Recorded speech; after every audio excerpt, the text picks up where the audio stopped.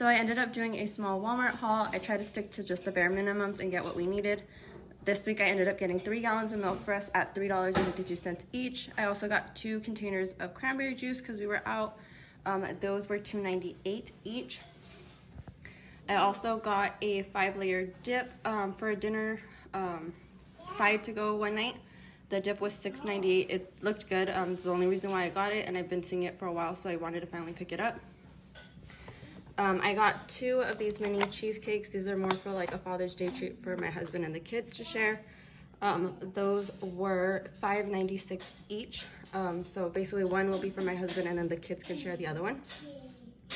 I also picked up a strawberry pack of the Go-Go Squeeze yogurts. My kids really liked this. They didn't really care for the banana flavor, so I got a full pack of the strawberry. And the yogurt was $8.35 for 10 of them. I thought that's a really good deal because they last a long time in the pantry and you don't have to refrigerate these. I do refrigerate them before I give them to the kids though, but they definitely liked the strawberry flavor. For produce, I got a head of green leaf lettuce. That was $2.24 for the bunch.